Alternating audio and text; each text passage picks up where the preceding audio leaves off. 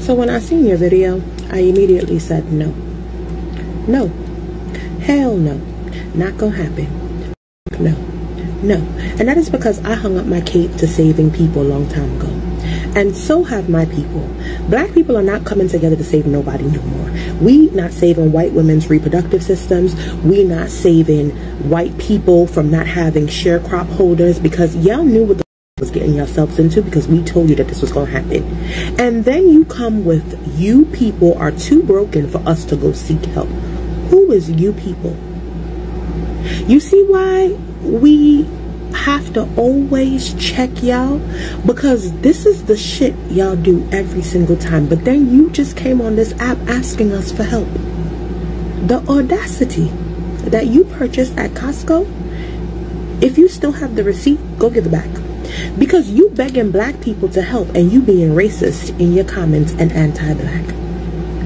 What is the irony in that? So we supposed to come help you after you say you people. Who's the you people you're referring to? And who's too broken?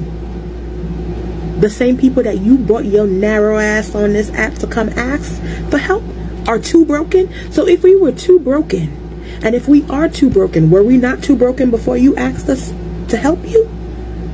Come together to do what? To do what? 58% voted for Ron DeSantis, and that's 58% of Latinos who voted for Ron DeSantis. So that 58% needs to save their state. I don't live in Florida, and I'm not about to sit here and save nobody, because baby, I hung up my cape a long time ago.